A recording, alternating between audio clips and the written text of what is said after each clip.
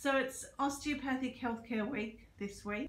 So Ed, what drew you to osteopathy? Do you want to know the truth or the fancy story? The truth. So I picked Osteo because when I went to university, I did a RET test at UWS, which is like an aptitude test. And they said, oh, you might be smart.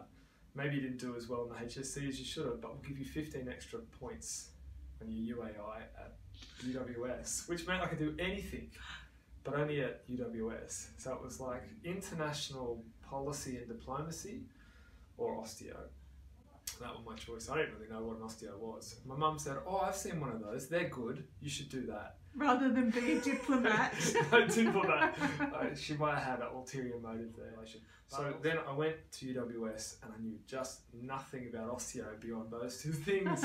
And I think I was 17, just 18 maybe when I started. So I also knew nothing about life. But that's why, because I had to choose from a list basically of anything at UWS. And thank goodness you became an Osteo. What a perfect match. Thanks, Ed. No worries.